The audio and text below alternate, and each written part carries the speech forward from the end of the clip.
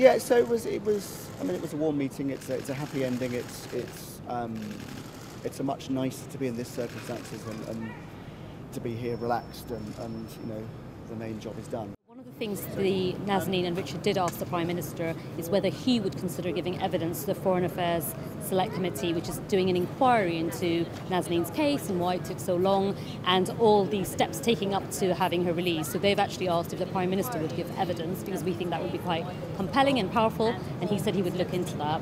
I was really proud of Nazanin. She was sitting next to the Prime Minister and she told him very clearly and categorically that his words had had a big impact on her and that she lived in the shadow of his words for the best part of 4.5 years. I have to say the Prime Minister looked quite shocked, I think, when she said that, but I was really proud she did say that because she wanted to make it clear to him that she's happy now, she's grateful, she appreciates the fact that she is home now, but there was a time when the words had a big impact.